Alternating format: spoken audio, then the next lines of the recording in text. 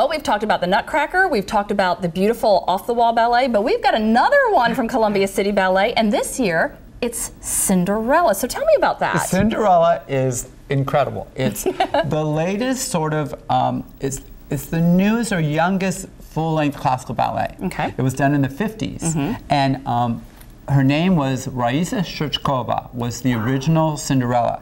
And Prokofiev conducted her at the Bolshoi, and she is a dear friend of mine. Oh, that's awesome. And she came to Columbia about 4 different summers and taught in our schools, and she calls me her son. And she has since passed away, which is very sad, but she helped me when I created the version of Cinderella. And what I wanted was a wonderful fairy tale that everyone knows the story, but it's got to be comedic. Yeah. I didn't want so formal. And so we have the ugly stepsisters are danced in travesty, which means they're guys dressed up. That is one of my favorite interpretations, whether it's a stage play or ballet. I love that cheekiness. It's hysterical. And it's just a huge amount of fun. And we have so much trouble because the Cinderella will come to me, one of the professional dancers, she says, William, you got to do something because the stepsisters are so funny. I can't even do my part. I can't concentrate on my... Yes! That's so cute! And their rib cage is hurting, and they can't do their hard technical steps because they've been laughing so hard. That's adorable. Yeah, it is.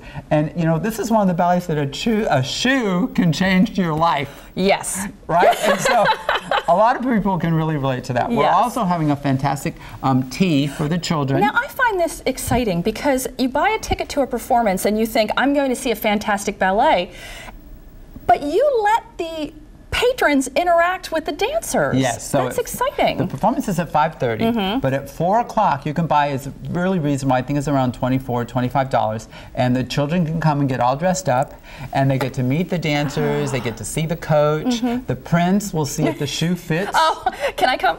Yes, you absolutely can. Parents can come. That's wonderful. And there's limited seating, of course, but there's sweets and treats, and they meet all the cast members and see the props up close, and they drink tea, and it's really, really fun. And what's particularly fun is how dressed up all the children and get. That's what it is too, because they treat it like an event. Grandparents love it. You bring the grandparents in. When you think about it, like when little girls go to Disney World and they see Cinderella, to see Cinderella before the performance and then to see her dance. But this is one even better, because Cinderella is a ballerina. I know. It's How like 2 can for you 1. get Oh my better? gosh.